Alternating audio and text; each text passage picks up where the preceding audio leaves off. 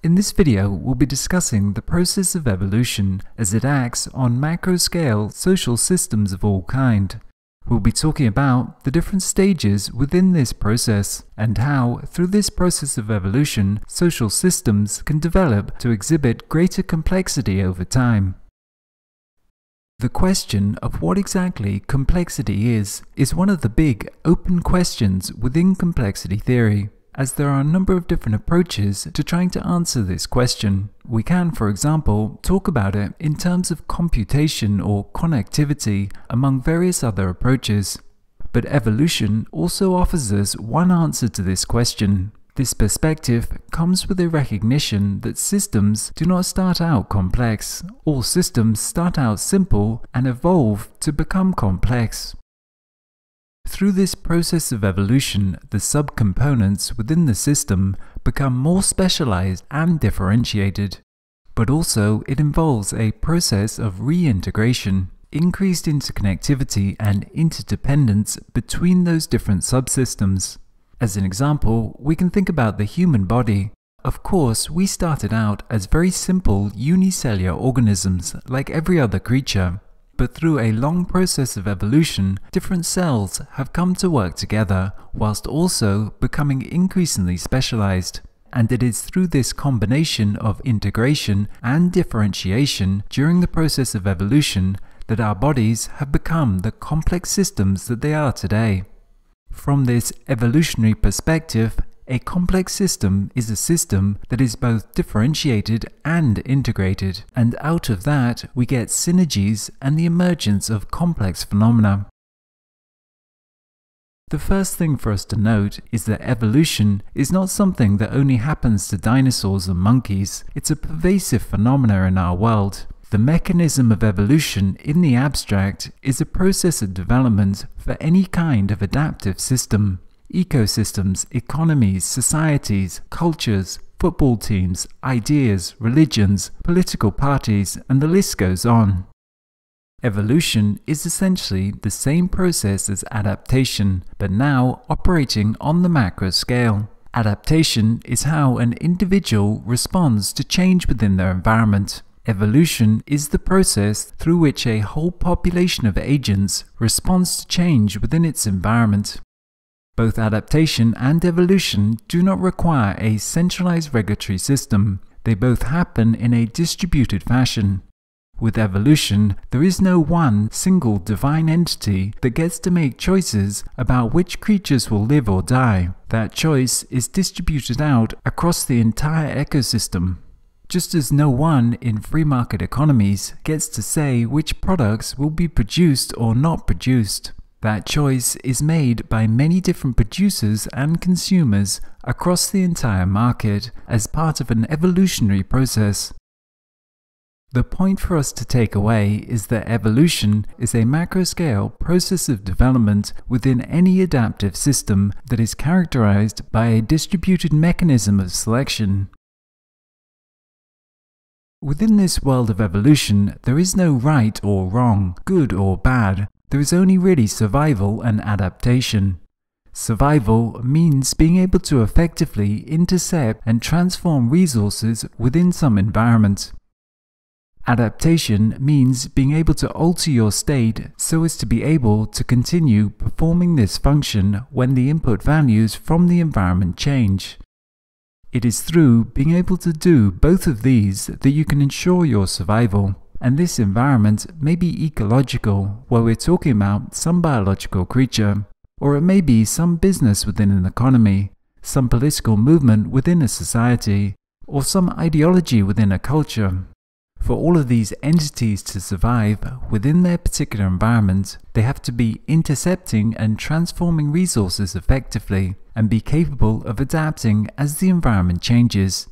If you can't do that, then over time you will become irrelevant within that environment and ultimately discontinued. The whole mechanism through which this operates is called the process of evolution. This process of evolution then operates through a number of key stages that need to be performed successfully for the process to be effective. Firstly, we need the production of variety in order to create a new set of possible solutions to the changing context.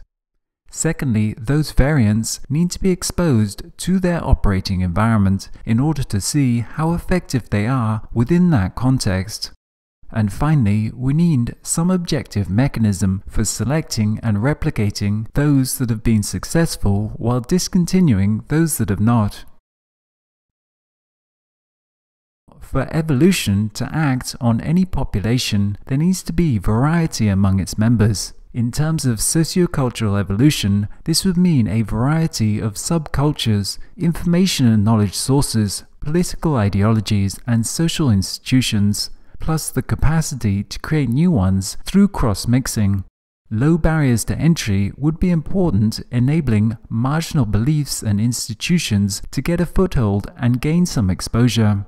The internet is a good example of this, as it allows otherwise marginal ideas and subcultures to get exposure through low-cost mass communication, making it easier for people to access and remix content into new cultural variants and easily create new organizations around them.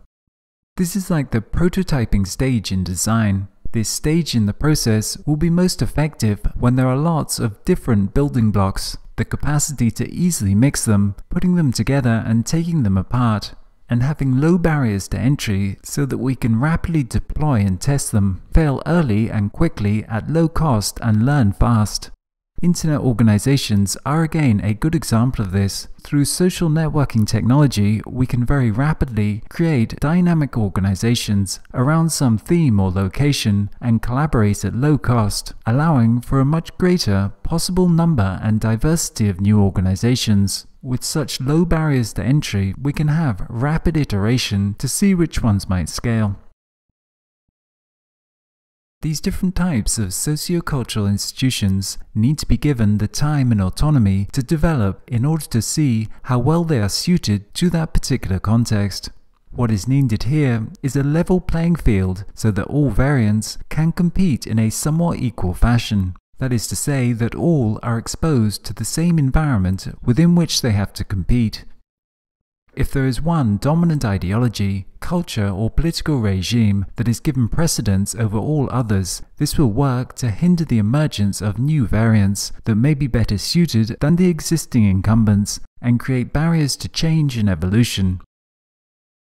Here we can see the cost of unequal socioeconomic opportunities, a cost that may not be borne immediately but will have a long-term detrimental effect on the system as a whole, that will again lead us into self-organized criticality on the macro scale, reducing sustainability.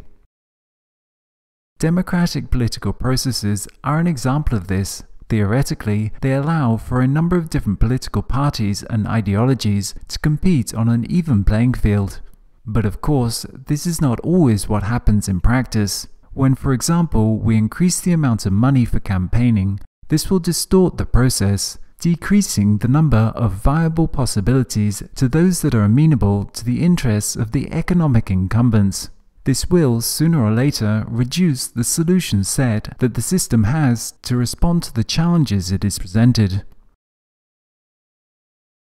Although diversity and variety may be necessary for evolution and change, they also carry a cost. Once these different belief systems, cultures, social movements, or other institutions have explored the full state space of possibilities within that social context, and we have some metric for understanding which ones perform best, there then needs to be some mechanism for selecting those most successful variants and replicating them so that they will become more prevalent within the future life cycle to the whole system, while those that have proven less effective are not replicated and left to expire. Within democracies, political parties are subject to selection at the ballot box. Companies are subject to selection by their consumers. When people stop believing and spreading an ideology, it becomes discontinued. But in that discontinuing, we get the release of resources that were previously occupied, and the system makes space for those resources to be reconfigured through those patterns of organization that have proven most successful within this cycle to the evolutionary process.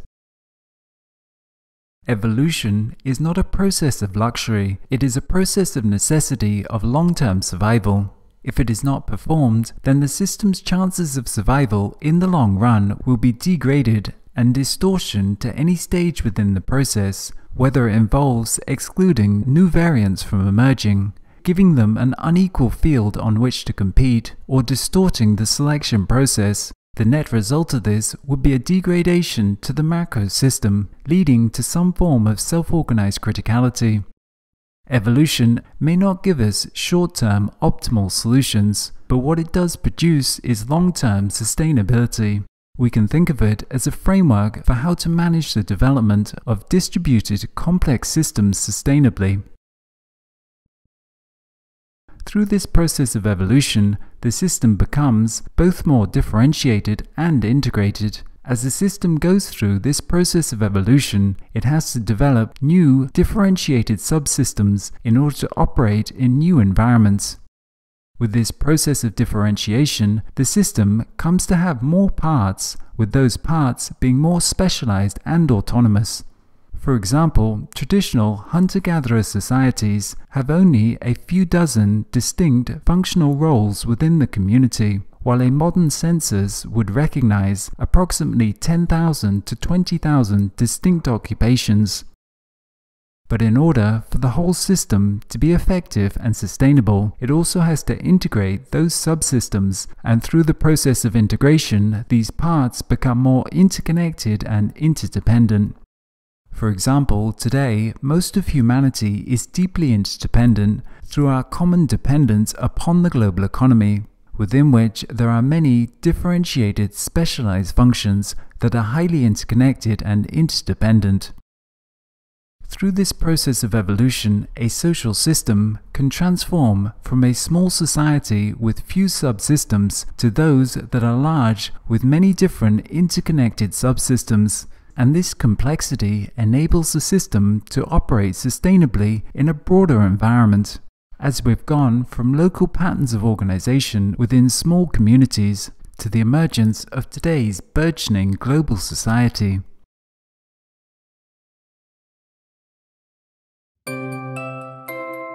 In summary then, we've been taking a brief overview to this process of evolution as it acts on macro-scale socio-cultural systems. We described evolution as a distributed process through which a complex adaptive system responds to change within its environment without centralized coordination, and how through this process the system can develop over time to exhibit greater complexity, which enables it in turn to function within broader, more complex environments.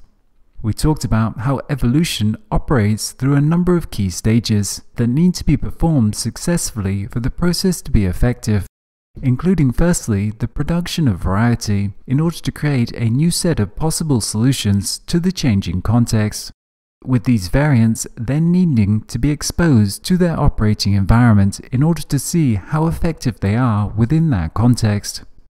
And finally, we talked about the need for some objective mechanism for selecting and replicating those that have been successful while discontinuing those that have not.